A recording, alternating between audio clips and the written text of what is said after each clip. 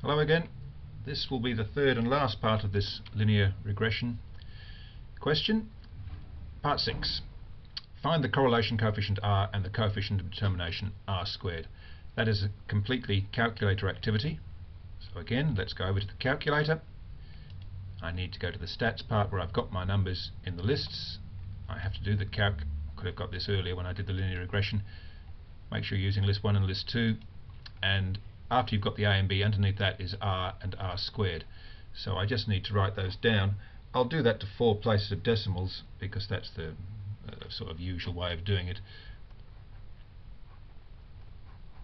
R equals 0.4 places, that'll be 0.9979,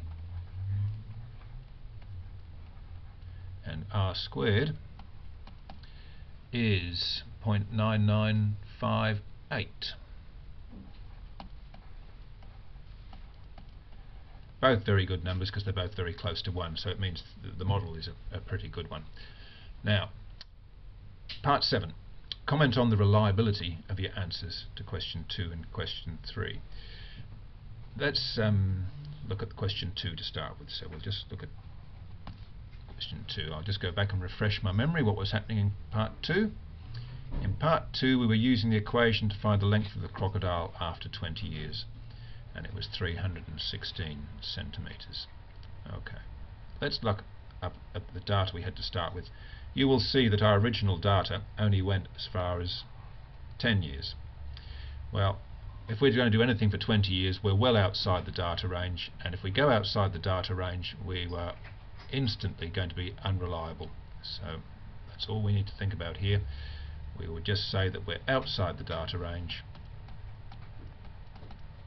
Oops, missed out. All right.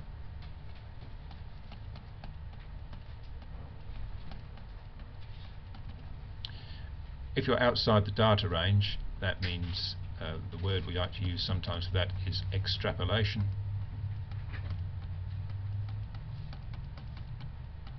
And it is always unreliable. So we have an unreliable answer. Question 3. Let's have a look at that. Question 3. At what age would a crocodile be 120 centimeters long? And we got 6.5 years roughly. Let's go up there. 120 centimeters. Well, 120 would fit within our data range, so that would be no problem. And 6.5 years would come somewhere in there as well. So that's also within the data range. So we've got no problem. We are definitely within the data range, so that's all pretty good. But to be reliable, we must have 2 things go on. Firstly, we must be within the data range, so we'll say that.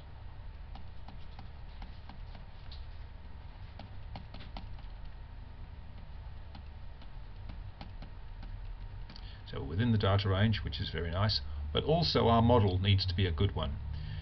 Now in this case it is, and we know that because our R squared value is very close to 1. So within the data range for question 3, and the model is good.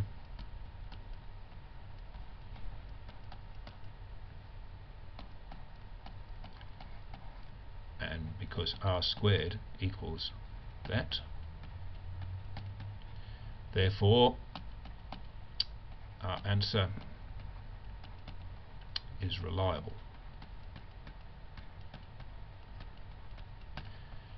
And that's the end of all the questions.